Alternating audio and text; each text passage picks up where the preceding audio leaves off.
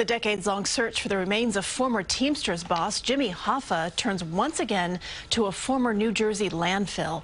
An FBI spokesperson says agents conducted a site survey underneath the Pulaski Skyway last month. The latest effort appears to be tied to a deathbed statement by a man who claimed his father buried Hoffa's body in a steel drum. It's the same area that was searched back in the 1970s. Hoffa was last seen in July of 1975 when he was to meet with a reputed mob enforcer and an alleged New Jersey mob figure at a restaurant in suburban Detroit. The mystery just deepens there. Yes, it does.